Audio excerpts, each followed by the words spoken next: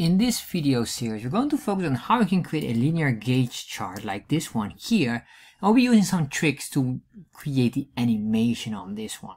So let's start to look how to do this. So let's start to look how to create the linear gauge chart in chart.js. So this is part one. We're going to start with the basics here. First of all, we have here the boiler template. To get this, make sure you go here to chartjs3.com getting started. This specific link you can find as well in the description box. Once you're on here, scroll down and copy this chunk of code and you're good to go.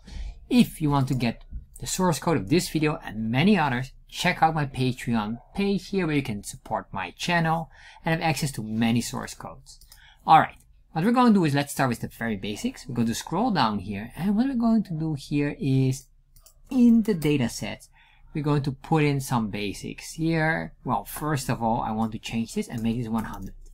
We're going to get only a single value, which would make sense because we only have a temperature meter. So we can just say here temperature or temp, and then here temp or something like that. Doesn't really matter. Temp, save, refresh. So now we have that here. What I'm going to do is I'm going to remove the legend because the legend has no value as well. So I'm going to say here plugins, and I'm going to say here legend, and we will say display equals false. Display false, comma, save, refresh. There we are. So now we have this. What I want to do now is let's work on making our bar a bit more narrow because this here is just too much. And I guess before we even do that, we have this area here that is just too much as well, very excessive. So what we're going to do here is we can just do it here after the options, but before the plugins. We're going to make sure we're going to say here aspect ratio, and you can give this an aspect ratio, well, 0.5. Let's see if I save. Ignore that. Refresh, of course. Make sure you have a comma. Save, refresh. So now we got a very extensive or long rectangle shape. What I want to do is I want to reduce what we call the width, because the width is right now the leading guiding point here. So what I'm going to do is, let's say 200 pixels and see how that goes. Alright, that looks quite nice. So this is quite decent for me. What I want to do now is narrow down our bar. So I'm going to scroll down here. I'm going to say here category, or not even category, you can say your bar percentage, because what I want to do now is I want to reduce the percentage of the bar of this category section. So what I'm going to do is let's make this 0.5. I think that's still quite thick, so let's do 0.2, and now we get something I think that's quite decent.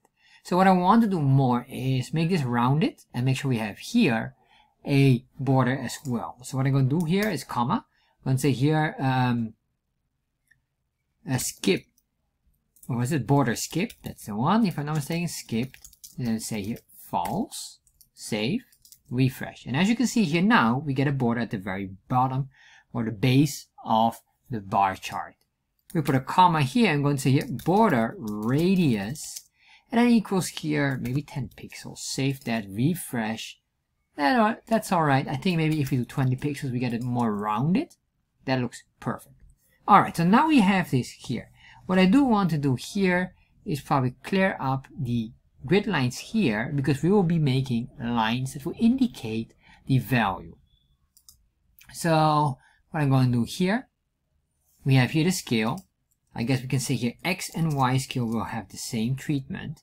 I'm going to say here on the X scale, grid display equals false, save, make sure we have a comma here, save, refresh. So now we can see here some of the grid lines has disappeared, but it's not clear because there's only this one and probably this one here.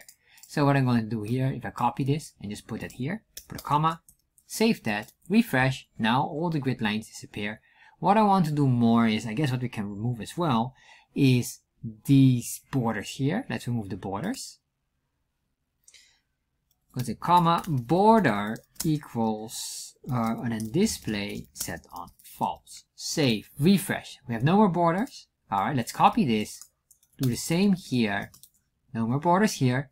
Then finally what I'm going to do here on the Y scale, comma, I'm going to remove this specific ticks or these tick labels here. No need for them. This one, I would like to keep it, but of course you can choose if you want it, yes or no. So what I'm going to say here, ticks display, set this on false because we don't want those tick labels. Save them, refresh, there we are. And that is it. So far we have now this. The next video we'll continue on starting to draw these unique lines and values.